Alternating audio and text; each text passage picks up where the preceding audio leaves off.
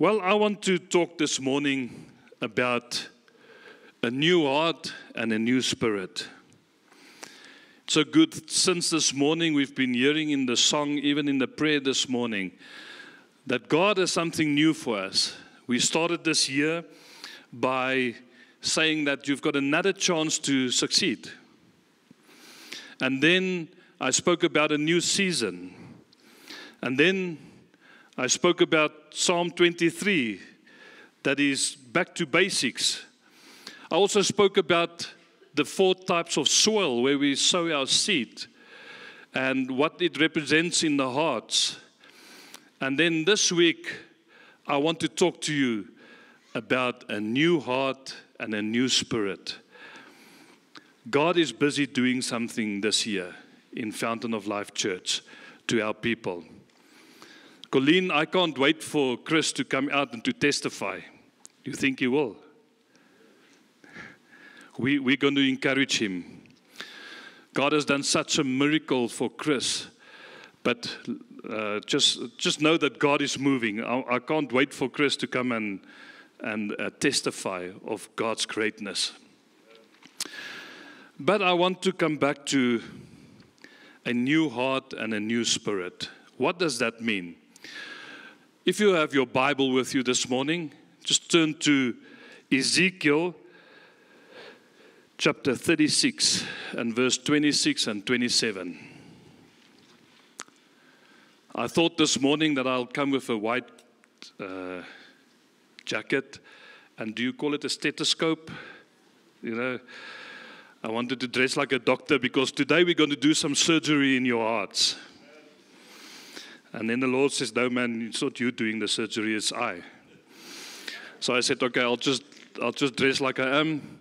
I want to say to you this morning that God is ready to operate on your heart. But for Him to operate, you need to invite Him into your heart. This message is not just for the unbeliever, but this scripture was actually prophesied over God's people, not the unbeliever, the God's people. So let's read. I will, not Ezekiel, this is God. I will give you a new heart and put a new spirit in you. I will remove from you your heart of stone and give you a heart of flesh. Have your hearts become soft since the last preaching that I gave? If so, I thank God. And I will put my spirit in you and move you to follow my decrees and be careful to keep my laws. If God puts His Spirit inside of us, it comes with a function that needs to happen with that. So, let's start this morning, and let me see if I can explain this to you this morning.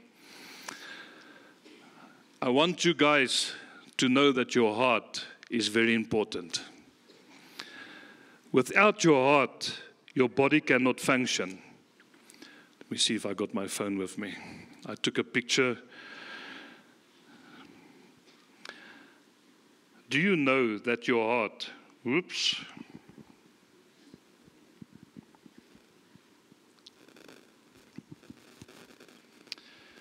I want to tell you how important your heart is. This is your physical heart. It's not the inner man heart, it's the physical heart. The heart is a cone-shaped muscular pump. The heart beats about 2.5 billion times in an average lifetime. That's quite a lot of beats. In that 2.5 billion beats, it never misses a beat. Look how great God has made us. Doug, you've got about 1.5 billion maybe still left. I'm not sure, but it's a long time still. They say that your heart is about as big as your fist. I've got a big heart. And I was thinking about that. Do you know that God, the Word of God says that God holds the whole world in His hand? Think about when He makes a fist, how big His fist is. That will give you kind of an indication how big God's heart is. There's space for everyone on earth in His heart. Do you know that your heart pumps your left side of the heart? I want to now start sound clever. The left side of your heart pumps blood through an estimated 120,000 kilometers of vessels and veins, which is equivalent to traveling around the earth equator about 3 times. All in this body. That is how important the heart is. Then the right side of the heart pumps blood through the lungs, enabling the blood to pick up oxygen and to unload carbon dioxide.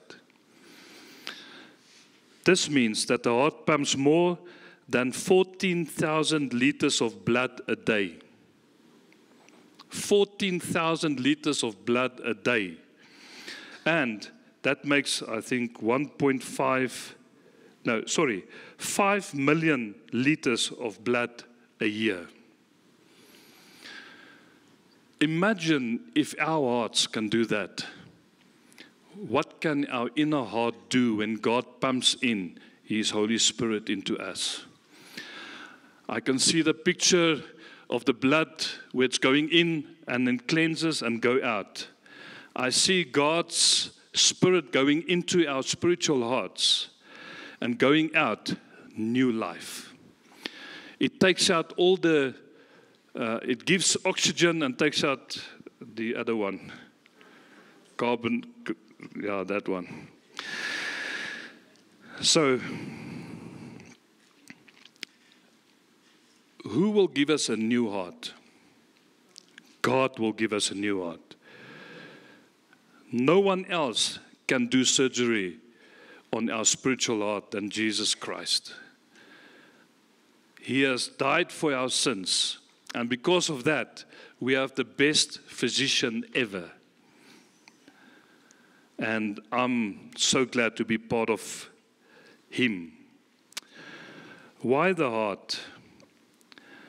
Well, I think a lot of people would say, if you say, what is the heart all about? You'll say it's about love, it's about emotions, it's about compassion. The word heart can mean different things depending upon the context. Many people associate the heart purely with feelings and emotions. But I want to say this morning that God is going to operate on you this morning. When we think of the heart, we think of, the heart includes our feelings, but it's much more. The heart is in the middle of our body. Without the heart, our body cannot function. Without God's heart in us, spiritual heart, we cannot function. Without His Spirit, we cannot function. So I want to say this morning to you, even if you are a believer and you have gone astray a little bit, God's going to operate on your heart this morning. And He's going to bring you back. What does that mean? Well, the Bible often speaks of the heart. Did you know that? I'm going to show you a few scriptures, and then we're going to go further. The first one is the heart is the inner man. This we find in 2 Corinthians 4 verse 16. Then the most we find out about the heart is in Proverbs. So I'm going to take you to a few scriptures in Proverbs. Proverbs 4 verse 23, it says, above all else, guard your heart, for everything you do flows from it. Everything you do flows from your heart. Another translation says, keep your heart with all diligence, for out of it springs the issues of life. I want you to start realizing there's more towards your heart than what you think. I'm talking about the inner man, your heart, spiritual heart. Proverbs 16 verse 9 says, a man's heart plans his way, but the Lord directs his steps. So know that even though your heart determines certain things, the Lord still determines your steps. Proverbs 23 verse 7, just a part of it says, as a person thinks in their heart, that is who they really are. My goodness. As a person thinks in his heart, when you say bad things, when you have bad attitude, when you have a lot of negativity, it means your heart is full of that. But if you have God's heart in you, you will be overflowing with joy. There will be peace in your life. So if you are not experiencing joy, if you are not experiencing peace, we have to examine our hearts to find out where we are. Proverbs 27 and verse 19. As the waters reflect the face, so one's life reflects the heart. What does your heart reflect this morning? When you come to Christ, God gave you a new heart. He didn't repair the old heart. God is not a mechanic. He does not repair, He replaces. A lot of times I think about the stories. I don't have family that had that, but stories I hear about people having a transplant, a heart transplant. If you look at them before that heart transplant, they are so weak. They've got no energy. You can say there's even no joy inside of them. And then all of a sudden there comes a heart and they have an operation and they put a new heart into him. And all of a sudden that man or woman has got so much strength. They start climbing mountains. They start jogging. They start enjoying life all of a sudden. Why? Because that old heart was not fixed. And of course, doctors, you can fix an old heart. But I'm talking about the spiritual heart now. You can do so much more when God replaces that heart inside of you, that broken heart, with a heart that is whole. He filled this new heart with the Holy Spirit. As soon as you give your life to God, the Holy Spirit gets activated. And immediately you have a new spirit. But we'll get to that. I want to say this morning that the desire of your heart will govern the direction of your life. Make sure that you're on the right direction. But that's only when God governs your heart. Everything in your life begins in your heart. Remember, I'm not talking about your physical heart now. I'm talking about your spiritual heart.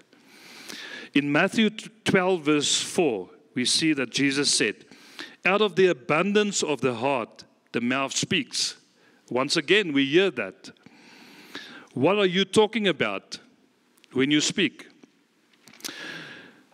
That would involve your thoughts, your attitudes, and actions. That all begins from your heart. So I want to ask you this morning, do you have a heart that is troubled? Do you have a heart with problems this morning? Well, if God is not part of you, yes, you have. Make God part of your life. Ignoring the voice of the Lord can make your heart cold, hard, and insensitive to God. Disobedience, bitterness, and unforgiveness can all cause spiritual heart trouble.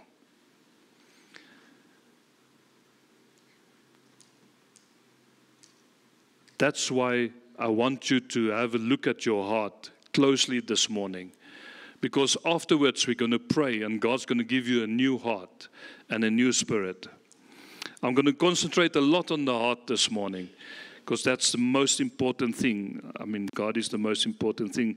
But in our body, they can chop my arm off and I can still survive. But they can't take my heart out and still survive. If your heart has grown cold and insensitive to the voice of the Lord, God wants to revive and refresh your heart. I know that most of Fountain of Life hearts are healthy. Because look at how we worship on the Sunday morning. But there's some of us going through some challenges. And do not let your heart become troubled. Let's give over to God this morning. When your heart grows cold, the things of the Lord no longer excite you as they once did. Are you still excited to come to church on a Sunday? Are you still excited to read the Word of God? Are you excited to go minister the Word of God out there to other people? Just like your physical heart, you must take good care of your spiritual heart. How do we take care of our spiritual heart? By constantly feeding it with the Word of God. The Word of God is our medicine. In Luke chapter 6, verse 45, it says, a good man brings good things out of the good stored up in his heart. What are you storing up in your heart? But also it says, an evil man brings evil things out of the evil stored in his heart. For the mouth speaks what the heart is full. I want us to start listening to what we say when we talk to one another. Rather speak life into the person next to you than agree about how bad South Africa is or how bad your job is. Speak life, because that which your heart is full of, that you will speak. And I've experienced this in the past, where I've spoken very bad about this country, because that was most probably what my heart was full of. But since God has operated my heart and put a new spirit inside of me, I see only the good and not the bad, with the grace of God on my life. The heart is where our decisions are made, and so the condition of our heart is extremely important. What gives us a bad heart or a troubled heart? Well, there's peer pressure. We have to be better than those around us. Other people draw us in, and we get caught in peer pressure. There's money. We know the Bible talks a lot about that. Even your loved ones can give you heart trouble. Comfort. I'm so comfortable where I live, what I have, that you forget about God. That brings you heart trouble. And sometimes we think we are our own God. So let us not get to this point. Our challenge is to get our heart clean and ready for God to operate on. So, how can we receive a new heart in what is a new heart? So I put the picture on here. For this one, I could have put a white coat on. So I'm going to teach you this morning that this side top, right atrium, if we look at God operating in our heart's got 4 chambers in it. So the Lord's going to give 4 hearts to you this morning. The first one is a humble heart. That's the first chamber. So the blood will flow through your heart, and the first thing it will catch is a humble chamber. We need to be humbled. We need to be humble in God's sight. And so, on the left atrium, because there's atriums and ventricle. Am I sounding clever this morning? That's good. Is a believing heart. The humble heart this morning, let me give you a scripture for that. The sacrifices of God are a broken spirit, a broken and a contrite heart. These, O God, you will not despise. And that's in Psalm 51, verse 17. A believing heart, we read in Romans chapter 10 and verse 9 and 10. It says that if you confess with your mouth the Lord Jesus and believe in your heart, God's going to give you a heart where you believe in God, that God has risen him from the dead, you will be saved.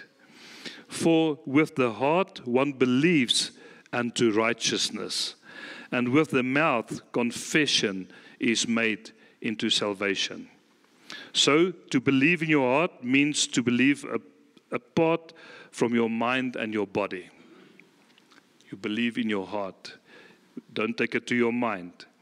To believe in your heart means to live in accordance with. If you really believe that God raised Jesus from the dead, then you will live in accordance with who you are in Christ. To believe in your heart means to act on God's word. That is what it means to believe. But then if we go to the right ventricle, we find a loving heart. In 1 Peter 1 verse 8, it says, though you have not seen him, you love him.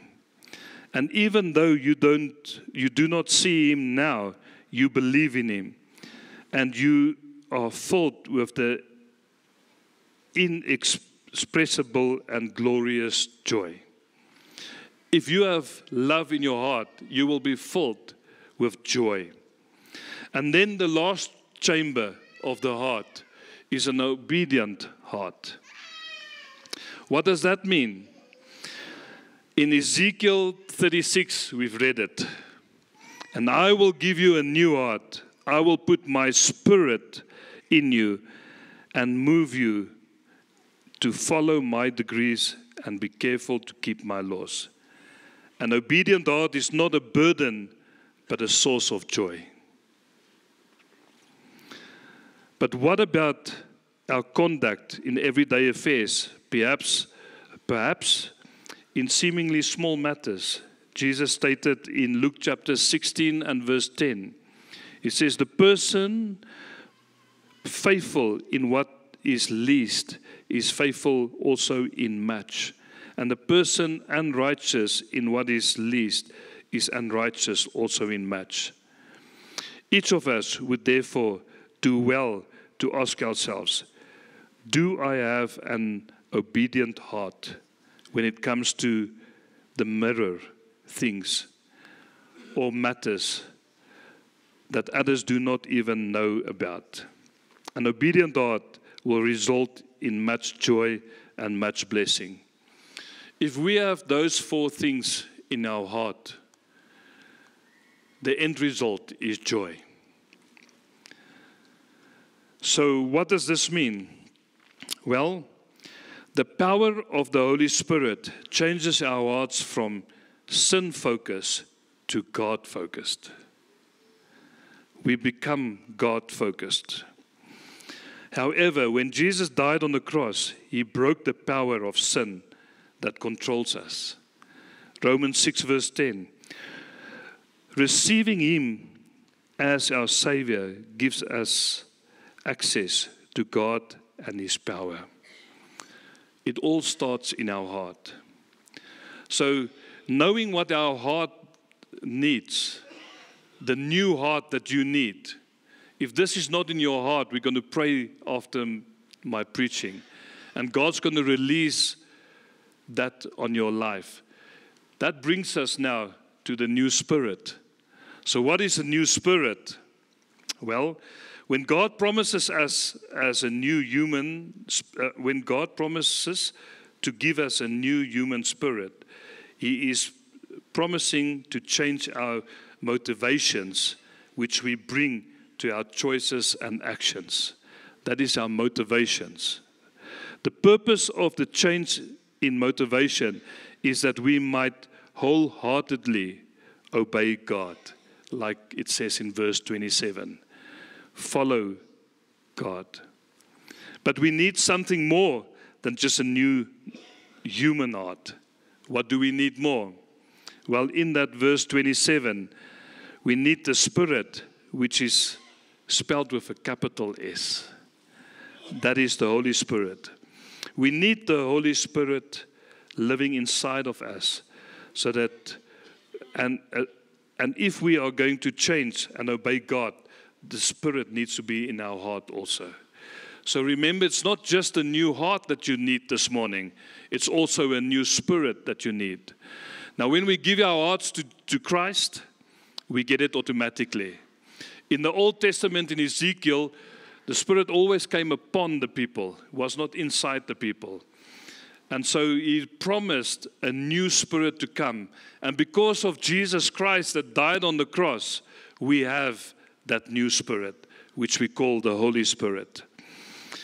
In Ephesians chapter 5 and verse 18, it says, "Do not get drunk with wine, for that is wickedness. But be filled with the Holy Spirit and constantly guided by Him." So if you want to get drunk in the Holy Spirit. That's the best drink to drink. You cannot buy that over the counter. You just ask God for new spirit. And it's not spirits, it is a spirit.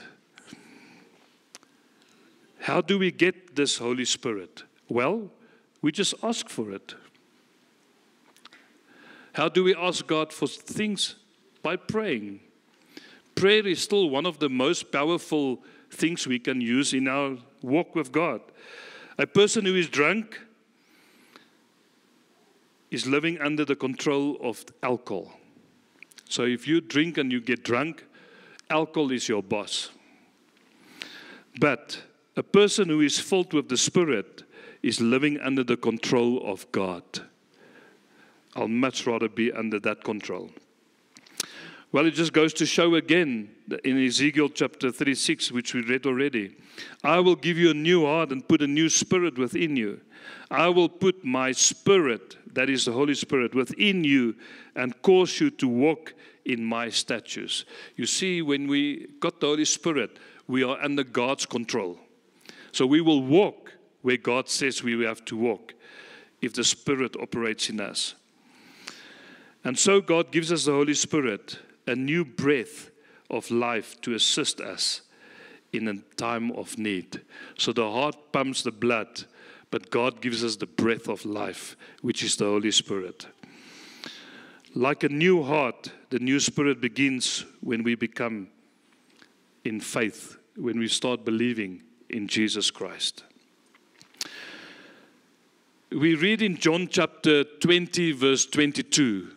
John chapter 20, verse 22, where the disciples saw Jesus for the first time risen from the dead. And what did Jesus do? He breathed over them. I pray this morning that God will breathe His Holy Spirit over you, because when He breathed over them, they received the Holy Spirit. May God breathe over us this morning. The Holy Spirit is constantly moving. The Holy Spirit don't stagnate. He is constantly moving. The Holy Spirit is unstoppable in our lives. We cannot stop or bypass the Holy Spirit. It's like asking a fire to burn without heat. It's like having water thrown over you but don't get wet. The Holy Spirit is unstoppable. There's nothing the Holy Spirit cannot do for you.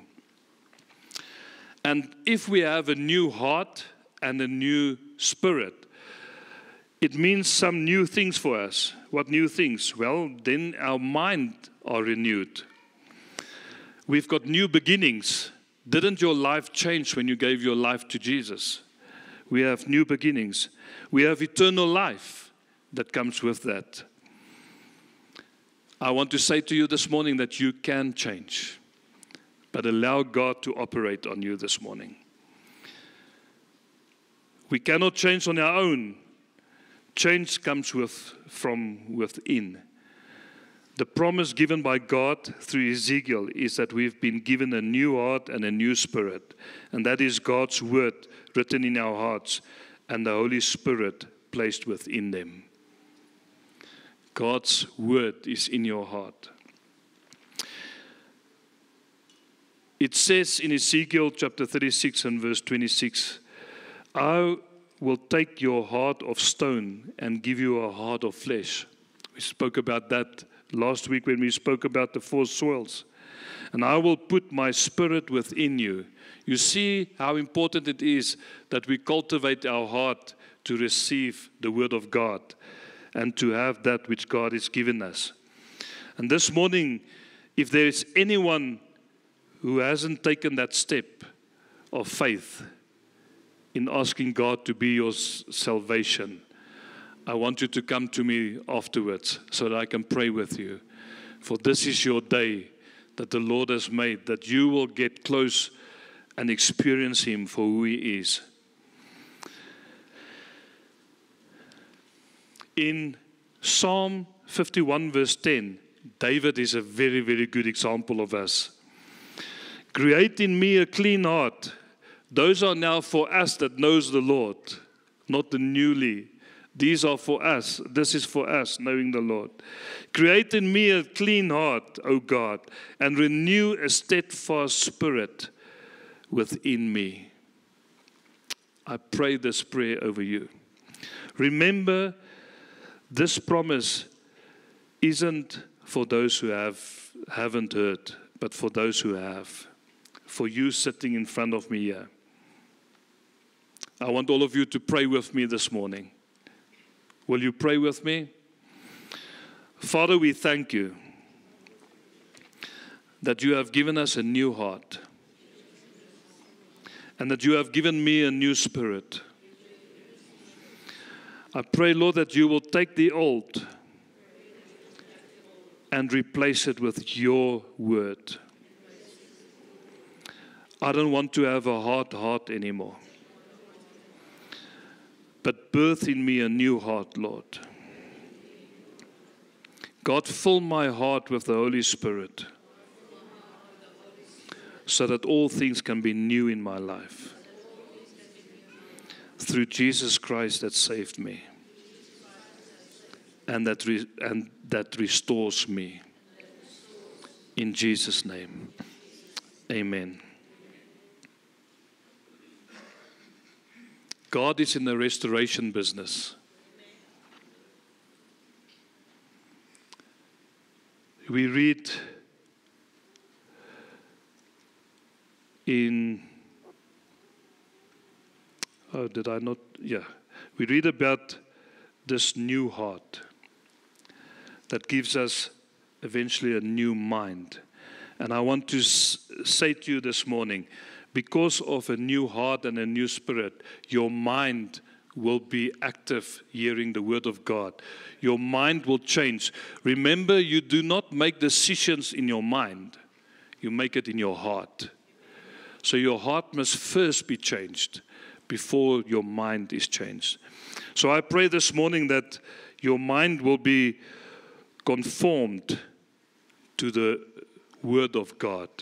In Romans 12 verse 2, it says, do not be conformed to this world, but be transformed by the renewal of your mind. I love that word, renewal. Our mind needs to be renewed.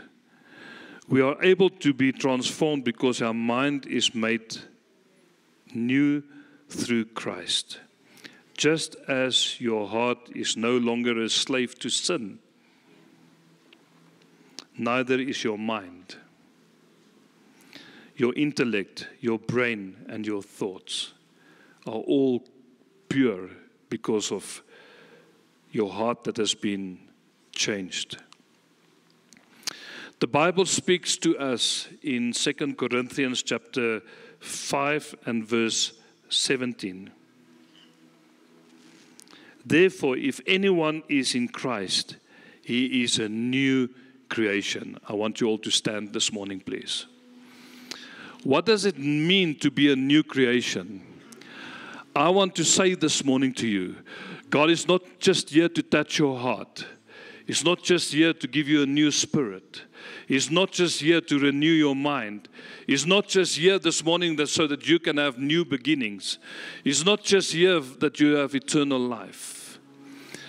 But the Word of God says, He is a new creation. In Christ, you are a new creation. There's not one organ in your body that is excluded from that verse. That is your whole body.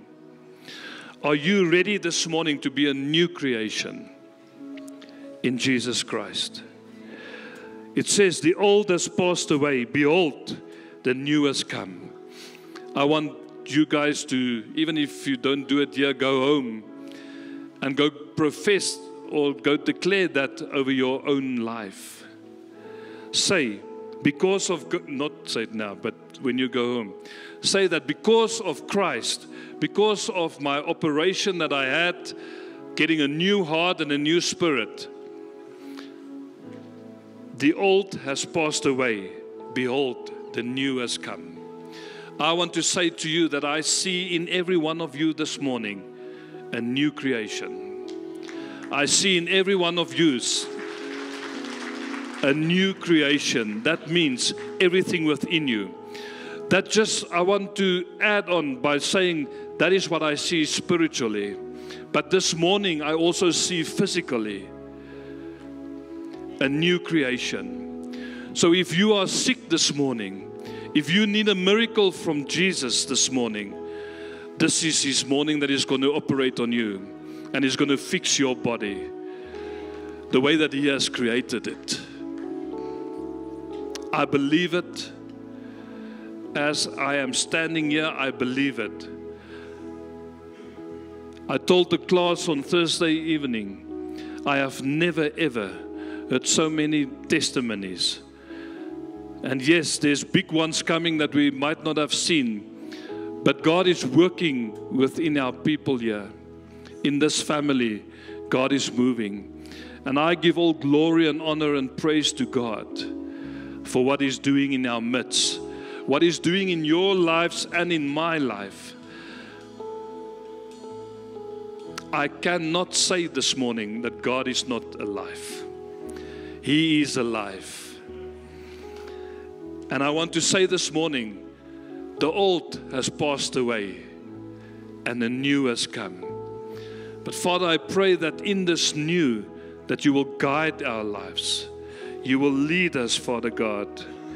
Because also, when our mind is renewed, we think more about that which is of you. And when your heart and mind begins to feel like a battlefield, does your heart and mind feel like a battlefield this morning? If so, fill it with the weapon of His word and grab a hold of the victory already given to you by Jesus Christ. God's plan for us is victory in Jesus. I see His victory over us this morning. There is nothing more that I want in my life than God's victory. So if you are here this morning and you feel that God really needs to work in your heart and in your spirit, I want you just where you are to raise your hands. I want Him to work in my life. And I'm going to pray that God will do a miracle in your heart and in your spirit. And I want to say that as He is doing that miracle, I want to say this morning that the old will pass and the new has come. So, Father, I thank you for every hand that I see this morning, Lord. Every hand that is raised in this place this morning, Lord. We come and we bring every single person before you this morning. And Father, we ask you this morning to be the physician that will operate on our hearts this morning, Lord. Let us not be like we were when we walked into this place this morning, Lord. But take that which is hard, the stony and the rocky and the hard heart out of us, Father God. Give us a heart of flesh this morning, Lord, like your word declares unto us, Lord. You are the great healer. You are the great God that changes everything around us. And Father, we open up our souls to you this morning and say, Lord, have your way in our hearts, oh Lord. Operate in our hearts this morning. We will not be the same anymore again.